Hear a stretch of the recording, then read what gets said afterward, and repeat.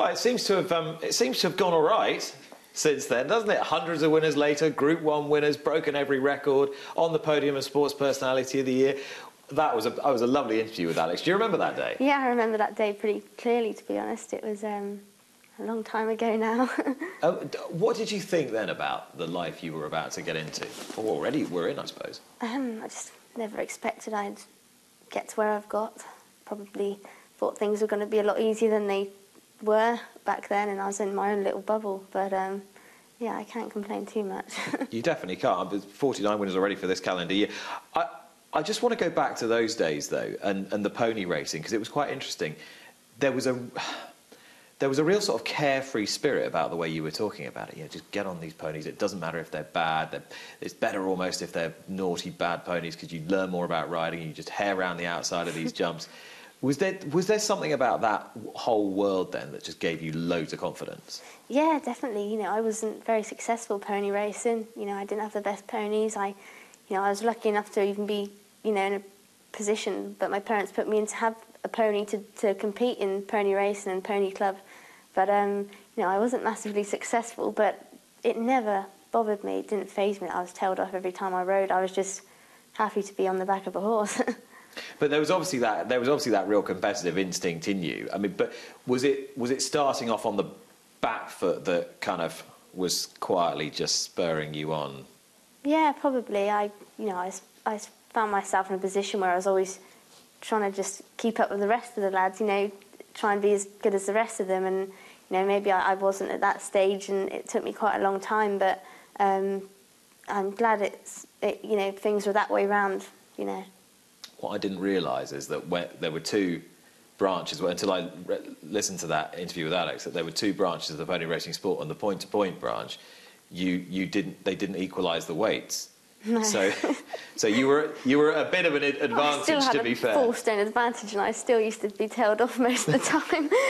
But I did ride a few winners. I was lucky enough. I loaned a nice little pony from Alison and Nick Champion. I think Sam Tristan Davies actually had her before me, and I rode a few winners on her. She was a mini racehorse, so we had a few funny tales. I grew up riding a kick-along pony that I couldn't get out of a trot, and used to bury me every day to ride in this little filly that couldn't hold one side of. So she taught me well. But those of us who've ridden as kids, you go one way or the other. You either get put off by those sort of experiences, or they just make you want more and more and more of them. Was it always the latter with you? Yeah, definitely. I didn't seem to be fazed by much, which is a bit worrying. But I just get on with it, really. And my parents were pretty, used to let me get on with things and do what I want. I was never pushed into doing anything or held back, really. So there was never a feeling from them as you were growing up, oh, you've got to do this, we want you to be a rider, sort of fulfil our dreams, if you like, from our day? No, not at all. I mean, they both rode, so I was influenced by what they did, but I was never pushed into anything or, told what to do. I kind of made my own decisions, and they supported that. I'm fascinated to know how your success, and especially the profile in the last year, how that's impacted on the family and how they've responded to it. Oh yeah, I think especially my dad. I'm kind of living his dream. He rode on the flat. He was actually apprenticed to Richard Hannon, which is where I did my apprenticeship. So I'm just glad to be making them feel proud, and they support me so much, so I'm very lucky. Was that one of the reasons why you went to Richards? Did you want to follow in his footsteps? Well, I started off obviously with Dave Evans. It was really convenient. He was only just over an hour away from where I was brought up in Herefordshire, so it wasn't too far from home, and I got a real good grounding there, so you can imagine, and rode Dave a few winners and learnt the basics, and then I needed to take the next step as such, and Tom was already at Richards. Yeah. So it just, I just fell into a position there, and just went there with no real. I don't know. I just went there without knowing what was going to happen. Really, it was either going to make or break me, and luckily it worked out well. It's quite funny. I mean, Tom's obviously been riding in Australia, and I guess does he come back this week? He comes back tomorrow morning. Yeah.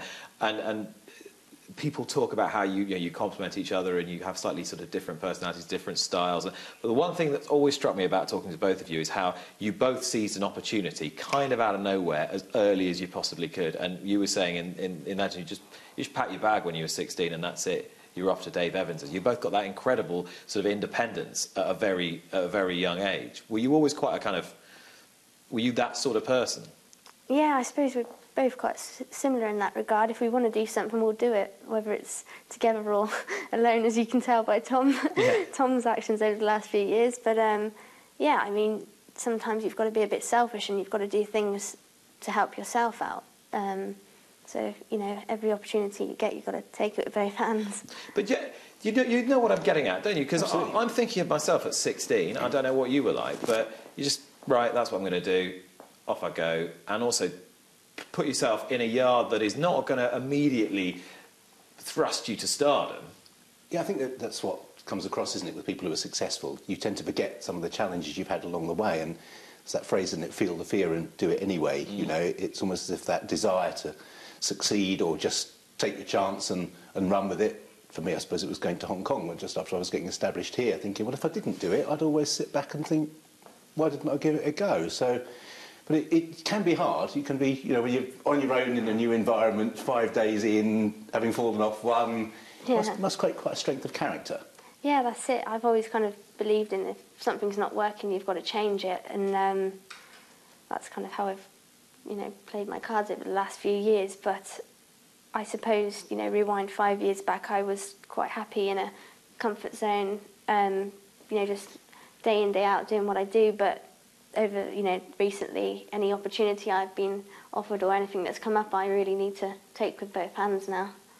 Were you always very self-critical in terms of your actual ability as a rider? Does that go back all the way, or is that something that's developed over the last few years? No, I've always been the same, really.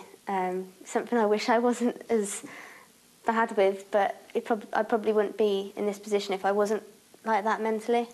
I don't know. Yeah, it worked for me, but maybe not others. Yeah, but it's important. You need to exist with yourself on a day-to-day basis, set yourself challenges, but not beat yourself up if it doesn't work. But I'm interested in what you're saying about when you're in your comfort zone. That obviously wasn't enough. No, it wasn't enough. And when you're in your comfort zone, it's easy, and things weren't working out, so I had to change it. Isn't it working out that you're in the comfort zone? That's the thing. It's identifying the fact that there's something it's just not quite satisfied by it. Yeah, I think it took me long enough to get to where I've got to, but now I've realised staying at this level is even harder. So that's why you've got to keep pushing yourself and trying to be better and, go as far as you can. And also, I guess, when you've ridden so many winners as you did last year, you've had all those accolades, you've ridden at the highest level, and you've had Group 1 winners. Do you feel now that you're going to be scrutinised through a slightly different lens? So people are looking at you, they're not looking at you as, oh, great, Hollie Doyle, she had 100 winners. They're looking at you, right, well, how's she cutting it in a Group 1 race here? How's she cutting it in the elite? Yeah, that's it. I mean, over the last few years, I've, ridden many winners each year, but I think I'm at that stage now where people are looking into the class of races in which I'm winning, which is really important to try and get on that better type of horse, which over the last year or so I've been really lucky and that has been happening. But like I said, you've got to keep pushing forward to keep things rolling. I mean, it's evident to all of us that you've driven your career brilliantly. But I'm really interested to know Dave Evans, Richard Hannon, Archie Watson. I don't think there are three more different types of people. What would you say each of them has contributed to the Hollie Doyle we see riding now? Massively, really. I mean, at Dave's, I was very young and immature. I wasn't a great rider, but he, taught me the basics, gave me a good grounding, didn't let me get above myself and kept me level-headed. I suppose at Richard's, I was, made a rider of me, really. Riding those yearlings all winter, makes or breaks you, and I really loved it there, and had such a good few years, and I can't even explain as an apprentice the amount of opportunities you get and how much you learn from being around good jockeys and good horses and good people. So that was a huge contributor, and obviously then I made the move to Archie's, who was a massive pivotal point in my career, because I went there with no claim. So when I lost my claim, I could have, stayed with Richard, which, I still have a good connection with and still ride out there every now and then. But, got to sit back and assess the situation I was in.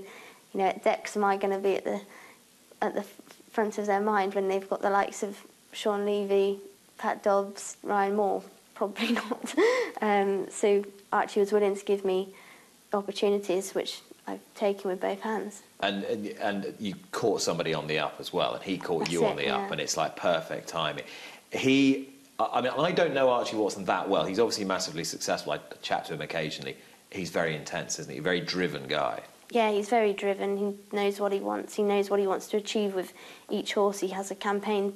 He'll have a campaign planned for every 2-year-old, and he hasn't even run yet. And no, he's just very ambitious. But one thing he is he's very loyal. And I think to be connected with someone such as Archie, who's very loyal, it's it's great as a jockey. So you feel that he's got total trust in you?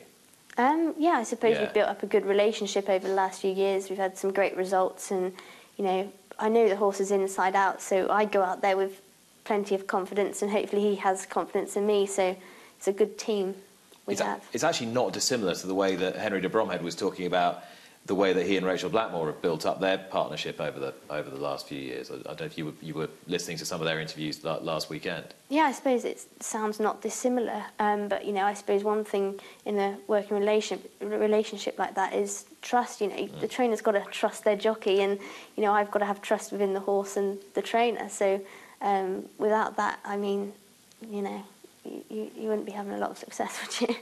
But you're, as you say, you don't want to feel comfortable. You don't want to feel in any kind of comfort zone. So how this year, since the turn of the year, if you like, have you tried to kind of strike out of that circle again?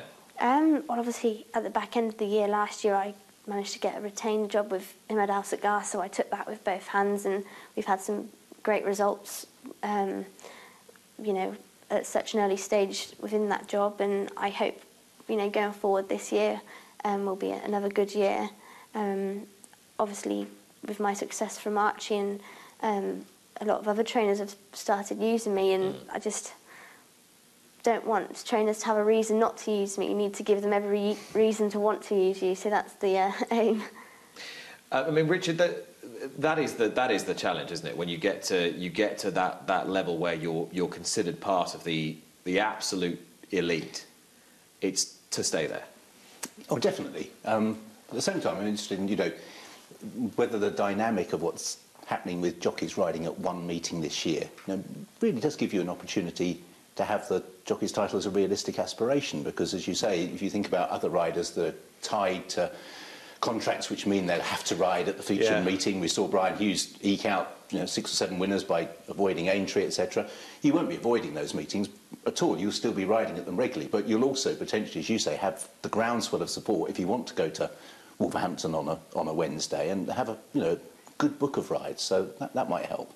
Yeah, that's it. I suppose with this one meeting rule, last year I was in a good position, and I found myself riding for a lot of different trainers and picking up spare rides that I definitely wouldn't have picked up the year before if they had their retained riders at that meeting. So, I mean, some jockeys like myself, it's probably in favour, but others maybe not.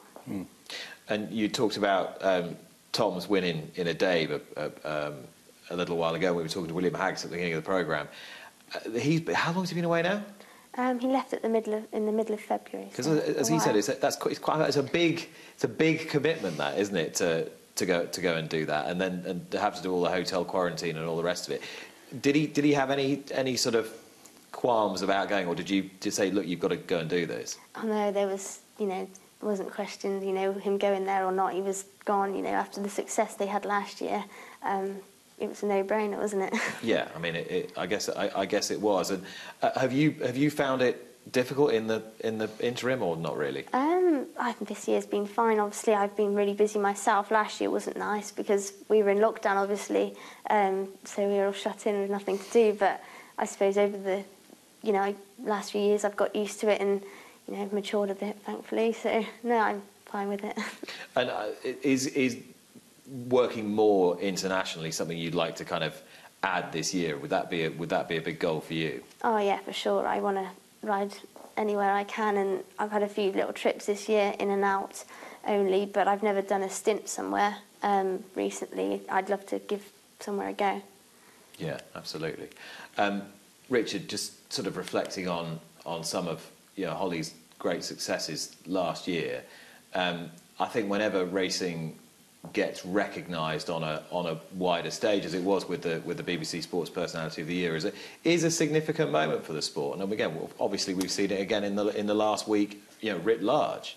Yeah, we do, and there's this trade-off between, I fully understand from Hollie and Rachel's, everyone's perspective, you're just jockeys, we all, but outside the wider context, of course, there's a bigger issue of, equality and female participation and success in sport, which means that it is the reason that the focus will be on there. And I think both of you have handled it really well because you're both very likeable. I'm interested if you were both quite slow burn, if you like, and I wonder if that sort of helps, because Rachel herself, possibly more experienced than people think and had a couple of years when she didn't ride loads of winners, and that persistence and the fitness angle from your side, I know, is an area you really seem to latch onto and believe that could be an area you could improve.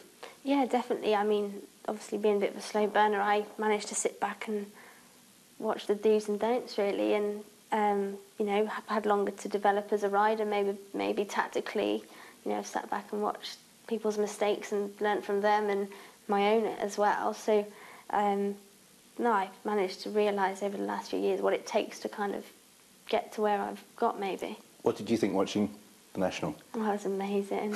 It was amazing, yeah. I mean, I said earlier, I was fixated by Rachel the whole way around, just praying and watching her, but you could call her a winner a long way out. She was just in such a great rhythm.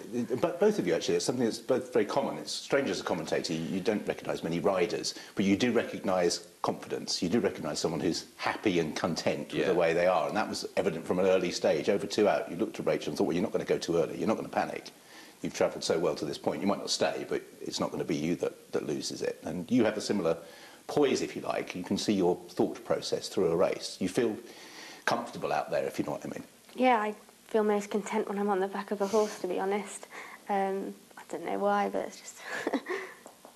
There was a very interesting article in the Sunday Times today that is more interesting than a lot of the articles that are written about how women can succeed in a man's world, or sort of articles that reinforce gender stereotypes. It was talking a lot about the sort of sports actually where women could get an edge over their male counterparts, and talked about racing as one of them because of the attributes that are needed, and the fact that quite often your weight is very stable as well. Yours is, and you can approach it mentally and tactically in a way that could give you a significant advantage.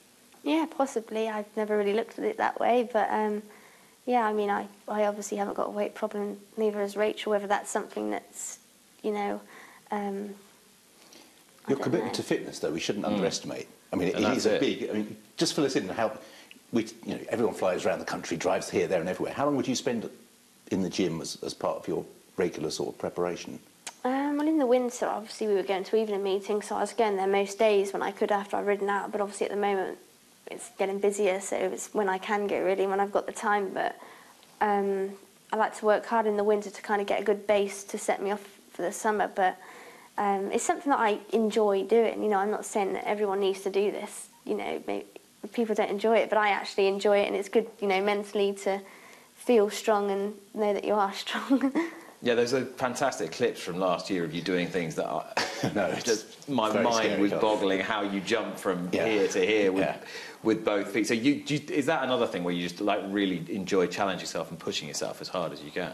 Yeah, definitely. I've always been pretty athletic and competitive, and it's something that I've always been pretty passionate about. If I wasn't a jockey, I'd probably do some other sport, but it's something I enjoy, and the things I do, I don't know how much of an impact they have on my riding, but I feel like they help.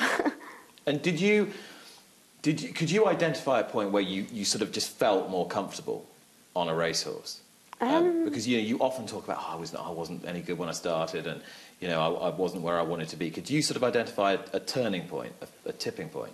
Yeah, I suppose everyone will probably say the same thing. With the more rides I got, the more comfortable I felt. It's So it's amazing how much I've learnt over the last few years and how much more there is still to find out and learn, and you can never stop learning, can you? And that's the attitude, isn't it? You're quite sponge-like, I sense. You look around you and see what you can gain from other people. You might discard it, you might look and think, well, no, actually it wouldn't suit me, but I get the impression that your brain's always searching for something that can help you. Yeah, my brain doesn't really switch off very well, so I'm always kind of trying to take everything in and, you know, indulge things that, you know, might be helpful for myself. Yeah, you've said before that you're not a good sleeper, that you turn stuff over and over and over and over and over in your mind. Are you getting better? You know, I don't really, I don't know, I'm just quite a buzzy person. Maybe I don't stop thinking, but I wouldn't be one that would go home and be disappointed with how the results have turned out or how the day's turned out. I'm not really like that.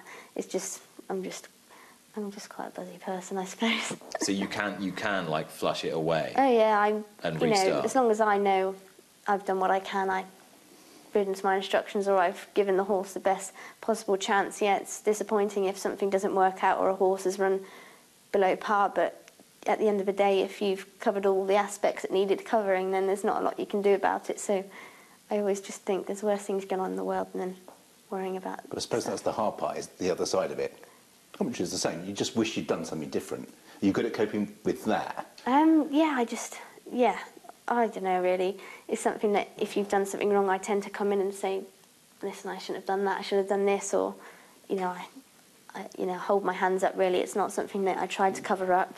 If you've done wrong, you should just admit. And I think that's another interesting thing, particularly now, and the way that a lot of top-class sports people sort of, as we talked about at the beginning of the interview, are very self-critical, very self-analytical, and obviously their capacity to analyse has got much greater because everything's covered in that much more depth. I suppose there's a balance between that and being able to push on to the next day. And racing's relentlessness, I guess, doesn't allow you to dwell too much, does it? That's it. I mean, you've got half an hour between races. You can feel on top of the world 1 minute, and then half an hour later you could feel like you're at rock bottom. But it's something that you become resilient towards, I suppose. And what strikes me is you don't seem to have let the attention get to you too much, that you seem to be able to cope with the much greater level of media attention. Okay, how was that towards the end of last year with the...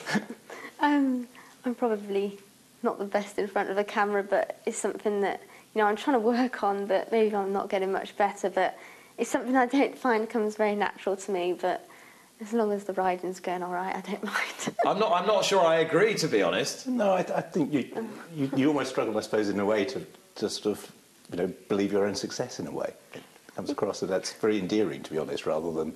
Yeah, I do struggle to get my head around it sometimes, but it's something that I've always dreamt of achieving, but whether I believed I could do it or not is a different story. Yeah, I suppose accepting, as you were talking about, the riding at the day level, you can probably accept it on a horse racing front in terms of, you know the horses, they're running Group 1s, I'm going to ride them. I suppose the external side of the attention that has followed possibly might be almost harder to understand. Yeah, definitely, you know, like I said, I'm most confident on the back of a horse, and I'm quite tunnel visioned, you know, all I want to do is ride, and I'm probably not, I don't really take into consideration the things that come along with it as much as other people. And so for 2021, I mean, is it obvious what your goals are, or are there things that you've got in your own head that you really like to achieve that perhaps we wouldn't have considered? I don't really set specific goals as such. I just want to keep on improving, ride at the highest level I possibly can, and, you know, improve on last year's tally. Which I think is... So how many was it at the end last year? 151, yeah. 151. That is, I would say, eminently doable, given that you're a third of the way there already. And the transition as well between the quality. You know, we get people saying that transitionary careers, the quality of races, more group successes as well. Yeah, we'll have to see. You know, I'm lucky enough to... We've got a few nice horses to send out this year, so you never know. Who's going to be your star this year, do you think? the start of this year, I'm just really looking forward. Obviously, it's a no-brainer for me, but I'm just looking forward to getting back on Glen Shiel. You know, what he achieved last year was mind-blowing, and you never know what's more to come. And that was a classic example of you believing in a horse that maybe the rest of us sort of thought we'd pigeonholed somewhere else. Yeah, definitely, you know, and not so much me, but Archie, you know, fair play to him. You know, we got that horse, and he was running over 10 furlongs, and Archie kept stepping him back and back in trip. And I mean, the day I was second in Haydock in the Sprint Cup, I was mind blown. I felt like I'd won. You know, I had many Group 1 rides, and I felt like I'd won. And for him to go and win on Champions Day, that's just crazy. Yeah, well, hopefully there'll be many more big days. When these sprinters get going, then they can keep delivering at the highest level. Hollie, thanks so much for chatting to us.